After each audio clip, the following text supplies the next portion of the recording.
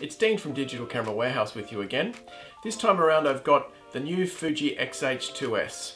This is a really exciting new camera from Fuji and represents the new flagship of their range. With this new camera, Fuji have introduced a new 26 megapixel stacked BSI CMOS X-Trans sensor and the new X5 processor. Being a stacked BSI sensor brings a significant speed boost to the camera's readout speeds. This is at the core of what the new camera can do. The camera offers 40 frames a second blackout-free shooting with the electronic shutter with a full sensor readout and 15 frames a second with the mechanical shutter. This represents some of the fastest frame rates on the market, so it's really exciting to see this in the new Fuji camera. This provides more accurate autofocus performance and makes the camera ideal for sports and action shooting. Predictive algorithms were developed to deal with fast-moving subjects and offer better zone AF tracking. It also improves tracking in low contrast situations. Both subject and face and eye detection was developed with deep learning AI technology. It recognizes human face and eyes, animals, birds, cars, bikes, trains.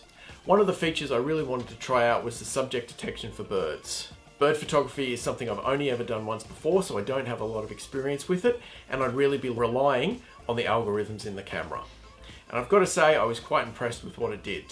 I went down to the local park and just watching it grab the bird's head and track it as it was moving along the ground led to some really good photos that I don't think I would have naturally got without that kind of bird photography experience.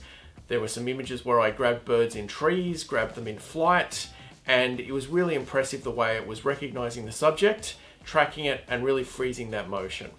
So I think this is a great new feature in the camera.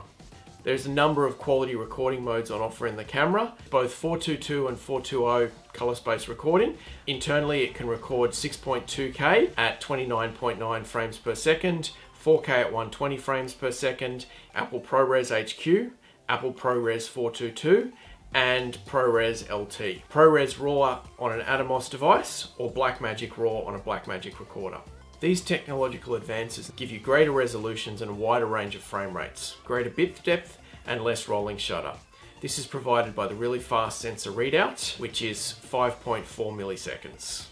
The battery will last for about 90 minutes when recording 6K and about 70 minutes when recording 4K 60p. There is no limit to the record time on the camera, so it doesn't have that artificial stop at 30 minutes. It can record as long as you have memory card space and the camera is not overheating. The camera has a full-size HDMI port, so if you do want to do that external recording as I've talked about, you can put it out through there. One of the things I also tested with the camera was that face and eye detect subject recognition. I went into a dark situation to really challenge the low light performance of the camera. I bumped up the ISO and I was really impressed with how it could grab and follow me as I was moving forwards and backwards from the camera. The camera has 2 card slots, an SD UHS-2 slot and a CF Express Type B. The camera's got a dust and weather resistant structure to it and operates between -10 and 40 degrees. So some great rugged performance in this new Fuji flagship camera. One of the other things to consider is the great range of Fujinon lenses available in the X mount. You've got everything from 8mm up to 120mm, which if you're thinking about that in 35mm full frame equivalent terms, is 12 to 1800. It's a huge range on offer across a number of great, really sharp Fuji lenses. I really like this camera. It was fun to shoot with, it's really well made. The subject detection modes, as I said, one of the ones I tried out was the bird photography. It's not something I've done much of, and it was really impressive how quickly and easily it worked. It's enjoyable to use, it's really nice to play with.